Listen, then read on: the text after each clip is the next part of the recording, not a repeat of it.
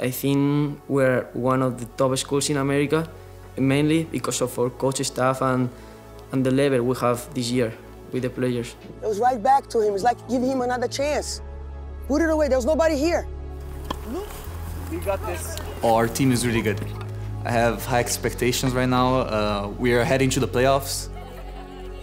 Hoosick is making me better at tennis by giving me the opportunity to practice with people around the world. And they put a lot of efforts into making us play the most. Like, tennis is an individual sport, but my teammates are really part of a team. Do you know when people play you? We are more than tennis players. That is the most amazing part about the Hoosac tennis team and Hoosac in general.